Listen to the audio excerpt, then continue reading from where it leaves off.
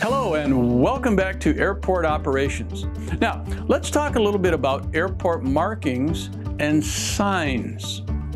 As we get into this, I want you to see that in general, we're going to have red ones, yellow ones, and black ones. Remember, you've got to study EPICS online learning and work with your flight instructor.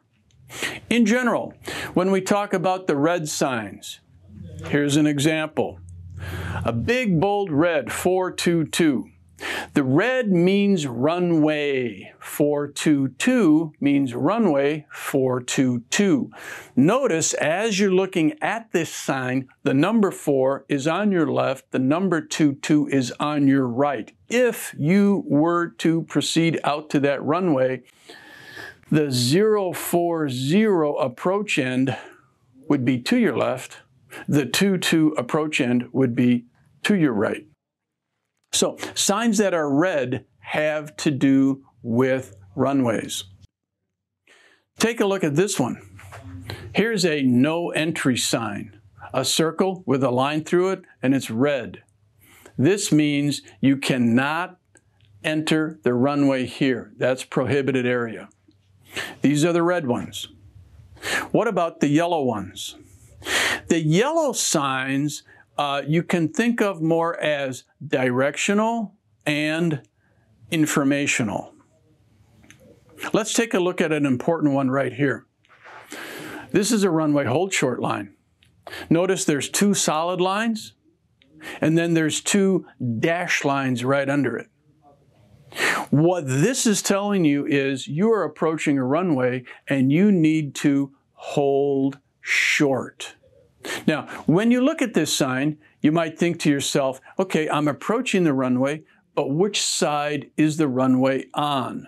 There's a lot of different ways to remember this. Here's one that works for me. Imagine the dash side of the line is the aircraft doing touch and goes. That's the active runway side. So the solid lines are the taxiway side, and that's where you're sitting in your airplane holding short. It's important to know that if any part of your airplane crosses that line, whether it's a wingtip or a tail, you violated that runway space. So as you work with your flight instructor, you'll discover that one good way to approach these is to come to a complete stop while you can still see that hold short line outside your cockpit window. That way you know you're well clear. All right, take a look at this one. Letters. J for Juliet to my left. L for Lima down and to the right. These are directional signs pointing me to something. Take a look at this one. 22. Arrow straight up, that means straight ahead. What are they pointing me to? The letters are pointing me to taxiways. The numbers are pointing me to runways. So runway 22, straight ahead.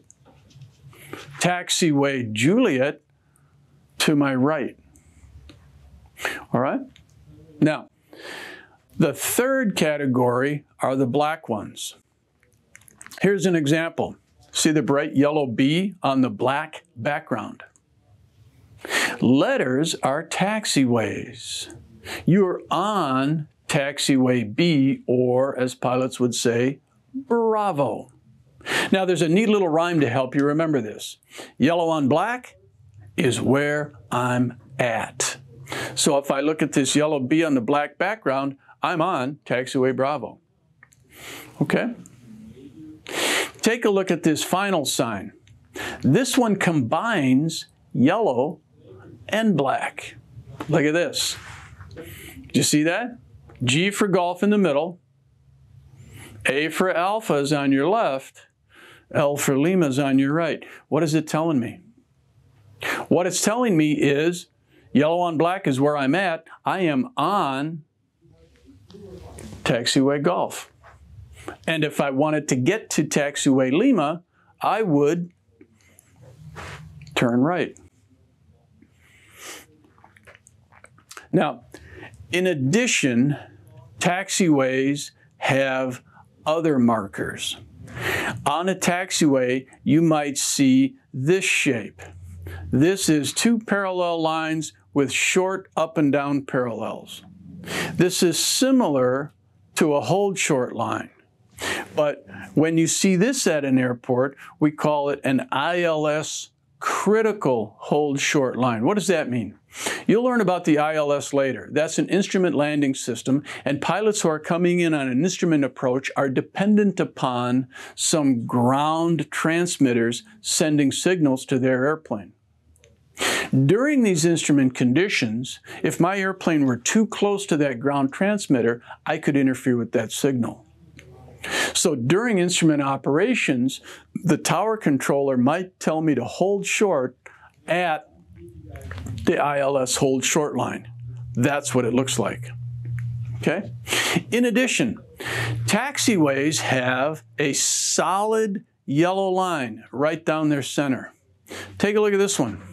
Here's my aircraft taxiing right down this solid yellow line, and off my left wingtip, I see two parallel solid yellow lines and these yellow hatch marks. That tells me that surface is non-usable. Now here's a very similar diagram. My airplane is taxiing right down this yellow line, and off my left wingtip are parallel yellow lines, but they're spaced. That taxiway could be usable. Now, if you take a look at runway 15 here, and we see runway 18 crossing. When you first look at this, you think to yourself, oh my goodness, here are a lot of signs and markings. But if you apply some of the tricks and tips we just talked about, you're going to see it's not quite as confusing as it looks at first glance. Let's start with the big black runway 15. What does that mean? Magnetic heading 150, the number for the runway is 15. It looks like it could be a non-precision approach runway. It also has a blast pad. Do you see that? And notice where this taxiway comes into 15, it's not going to let me taxi on the blast pad. When you look closely at the signs around the taxiway, you see that they're yellow on black. Yellow on black is where I'm at. Or black on yellow, the yellow signs are directional. Notice as you get up close to the runway, the signs are red, indicating that this is a runway. So as you continue to study these at Epic's online learning and with your flight instructor, you'll see they'll start to make a lot more sense very quickly.